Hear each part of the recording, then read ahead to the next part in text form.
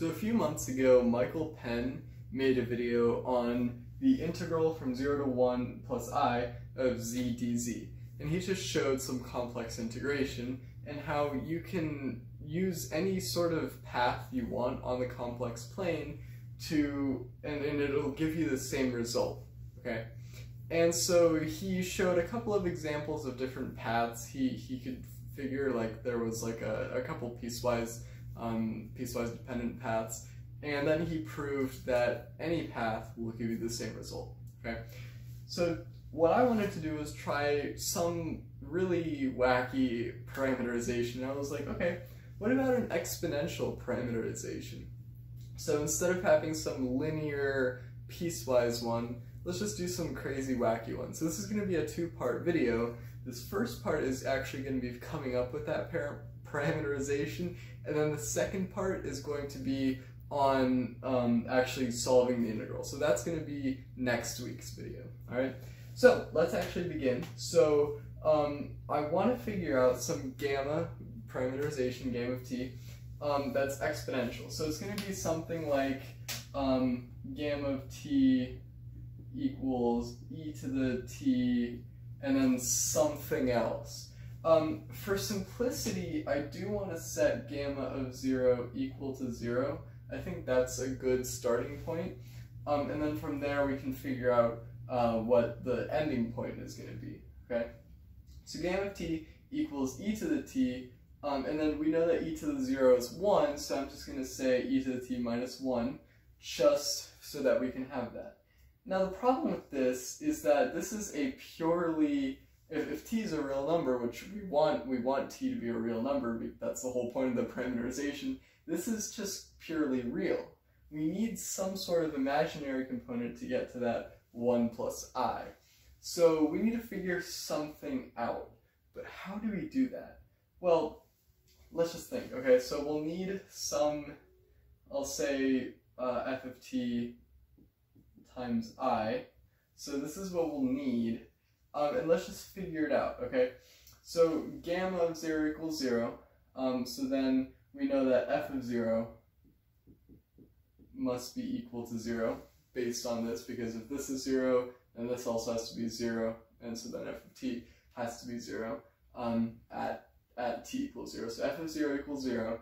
And then what we need is basically something so that we can just kind of compare the parts. So what we also need is some gamma of alpha, where alpha is a real number. We need that to be equal to 1 plus I. Okay, so let's see. So gamma of alpha equals e to the alpha minus 1 plus f of alpha times I equals 1 plus I. Okay, so this is what we need. And so then we can compare the parts here. So we can see that e to the alpha minus 1 is equal to 1, so that's the real part. And then we also have that f of alpha times I equals I, just 1I, okay? So we have that e to the alpha equals 2. We can just add 1 to both sides, and then alpha equals the natural log of 2, okay? I'm actually not going to write the parentheses every time. But yes, this is the natural log of 2. And so that then we know that f of ln 2 times I equals I, which we just divide I on both sides, and we get that f of ln 2 equals 1. Okay, so this is what we have. And so then we can write this as gamma of ln 2, which we determined. This is going to be equal to 1 plus I, where f of ln 2, I mean, it makes sense that it has to equal 1, because otherwise it wouldn't work. So this is what we have. So now we need to determine what f is, because all we have is like coordinate points. We have 0, 0, and ln 2, comma 1. So we need to figure out what f is. Now, technically it can be any function that passes through these points, so why not just do a linear function? I feel like that's just the easiest, because we already have the exponential here, so it wouldn't really make sense to do some overly complicated function, because this is already going to be some crazy integral to evaluate anyway. So what we can do is just figure out what the slope is. So, so we have we have the change in y, so f of t. And since it passes through 0, 0, we don't have a y-intercept, so we can just say this is going to be 1 minus 0 over ln of 2 minus 0, and that's just comparing the slopes of these points, times t, and then that evaluates to be f of t equals 1 over ln 2 times t, right? And that's actually not that difficult at all. So what we have in the end is that gamma of t, this is going to be equal to e to the t minus 1, and then plus 1 over ln of 2 times t, and then times I. So let me actually just do it times it, okay?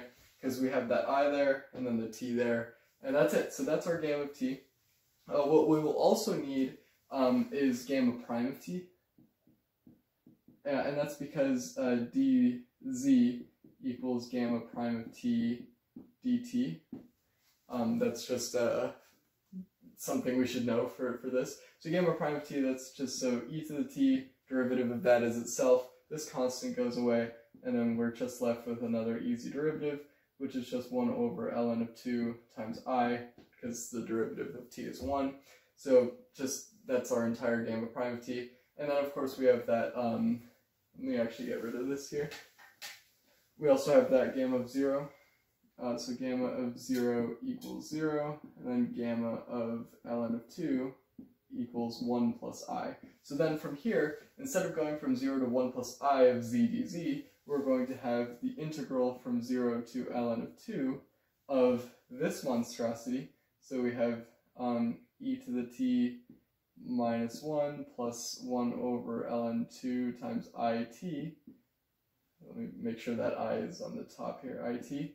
And then times gamma prime, so e to the t, it's a weird e to the t plus 1 over ln 2 times I, and then dt. Okay, this is what the integral we're going to evaluate. And you might think, okay, let's just do a quick substitution. Let's set u equal to this, and then du equals that, and so then we're done. But that's just kind of going back to where we started. We want to actually evaluate this completely, because otherwise that defeats the whole purpose of doing all this anyway. But yeah, I just wanted to come up with the parameterization in this video. That's the integral we're going to evaluate in the next one. So I hope you enjoyed. Thank you guys so much for watching, and I'll see you in the next one. Bye guys.